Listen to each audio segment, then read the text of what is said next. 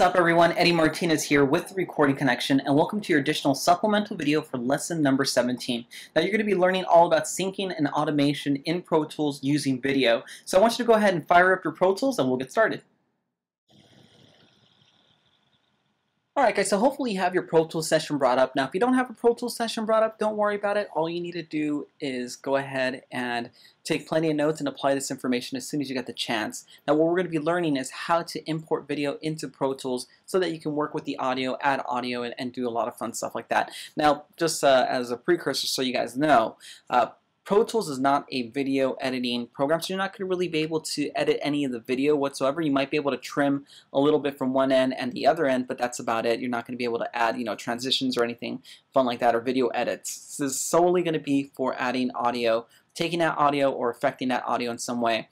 So let's go ahead and learn how to do this. All you need to do is go over to File, go to Import, go down to Video, or you could use a hotkey command, which is going to be a Control Option or Alt Shift I, and then select your video. I'm going to go ahead and select this. Now what's also really cool about Pro Tools is it also allows you to go ahead and preview whatever video you're going to bring in or audio that you're going to bring in. So I'm just going to go ahead and hit play so we know that we're bringing in the right video. Cool. Yeah, that's the video I want to bring in. So let me go ahead and hit open and select the area where I want to place this video, and at the session start is fine with me. Keeping the audio is also good for me, so let me go ahead and hit OK, and then it's going to bring in not only just the video itself, but also it's going to ask me where would I like to save this video to. So let's go ahead and hit OK. Now here's right here is the video. And then right here is saying, hey, where would you like to go ahead and place this video? So I'm going to go ahead and place it to video session, which is the name of this project file. Go down to my video files and open it there. It's saving it to the disk, and we're pretty much ready to go. So I'm going to resize this window right here, which is the video, okay, and place it in an area where I could see not only the track information but also the video as well. So I'm going to make this a little bit larger. Okay, that's cool enough. And now what we see right here is we have this first track, or this first lane right here, with all the video information, so we can kind of see like our thumbnails and know exactly what part of the song we're looking at. And right below we have the track information, the audio information for the video. Okay, so it's separated in two tracks, and you're going to be able to do everything that you want with this. Obviously, if you have your tools selected, you're going to be able to trim it, or you're going to be able to move it around, whatever you really want to do, or you could even add effects to it, like you can EQ it a little bit. It really depends on what you want to do with this audio information. Again, you're not really going to be able to do too much with this video information, so it's mostly going to be about adding additional tracks, or scoring stuff, or overdubbing some things, stuff like that. Okay, so let's go ahead and take a quick listen to the song.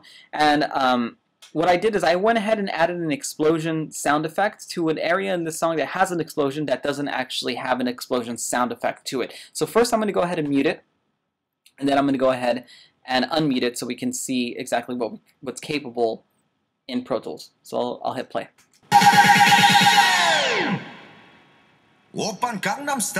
So if you notice there was no explosion, I'll play it back one more time and then add the explosion.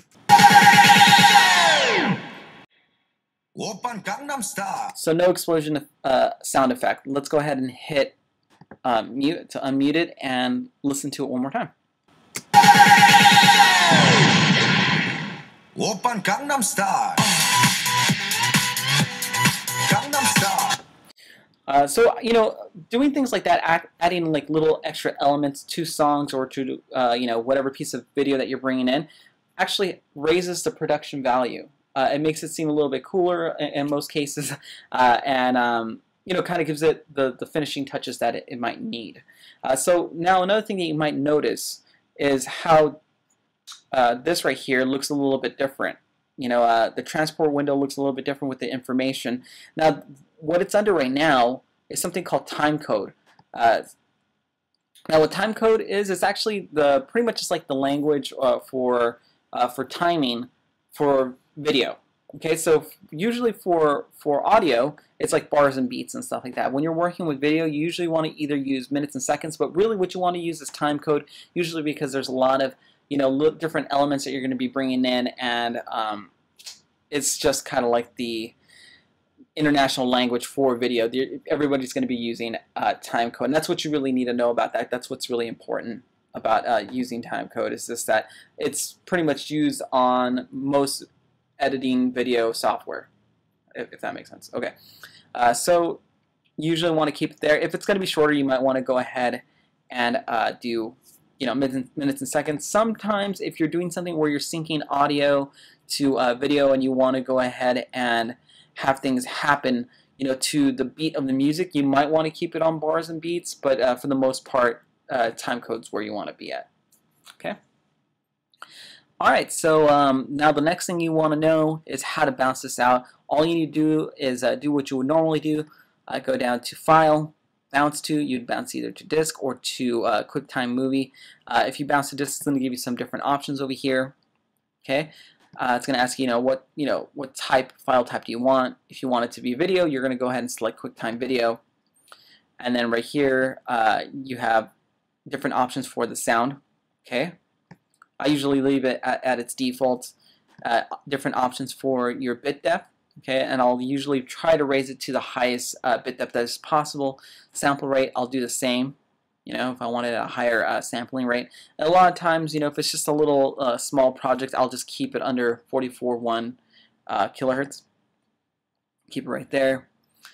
And convert after bounce is usually a option that I like to choose.